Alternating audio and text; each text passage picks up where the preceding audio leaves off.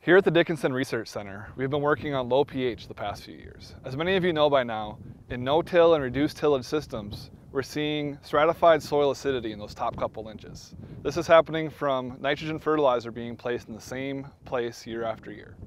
We've been doing a lot of work on liming. The past few years, we've been applying lime in different parts of the state where there's no-till and where there's pH below 5.5. We've found fields below 5.5 as far east as Walsh County. So this is not just a Southwest North Dakota issue. So as we're applying these different rates of lime, we're trying to find out what type of rate producers should be applying with different soil types, different environments. And there's going to be a lot of different factors that depend on how much lime you're supposed to apply. But lime is the answer for these situations. We've also been looking at some band-aid approaches. Lime is a large expense and it's not easily accessible to a lot of producers, especially for rented ground where we don't want to have to put that large of an expense in. We're looking at different varieties of wheat. So there's certain varieties that do much better than others.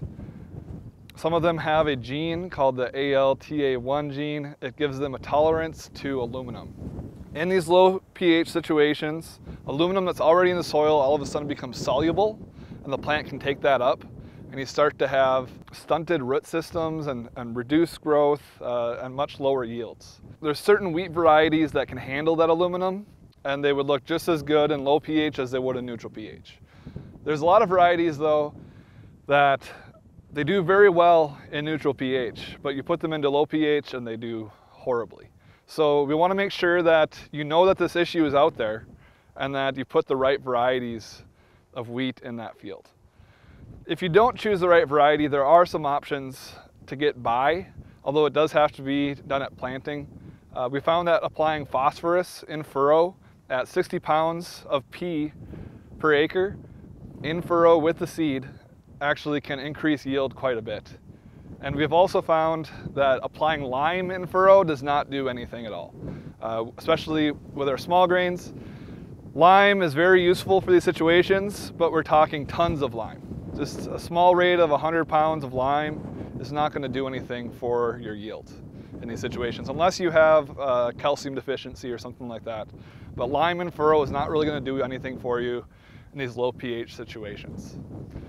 Phosphorus in furrow helps a lot. We have data showing a significant increase by applying phosphorus in furrow, and what happens there is the phosphorus binds up to the aluminum in that root zone. One of the first things we often see in these low pH situations is the phosphorus deficiency, and even though there's plenty of phosphorus there, it's bound up by that aluminum in the soil. We know that liming works, we know that certain varieties of wheat work, and we know that phosphorus in furrow works, but there's still a lot to learn on this situation. And the first step to take is to go out and soil sample. You need to know where these areas are. And often, if you plant durum, durum does very poorly. There's certain crops that do much worse than others, but you can really see these areas, and I'm guessing a lot of you know where these types of areas might be. One of the indicators that we found is that barnyard grass and green foxtail really thrive in these situations, so that can also be kind of an indicator for helping find those zones. So at the end of the day, you need to soil sample, ideally apply lime. If that's not an option for you, go with a tolerant variety and possibly apply a high rate of phosphorus in furrow with that seed.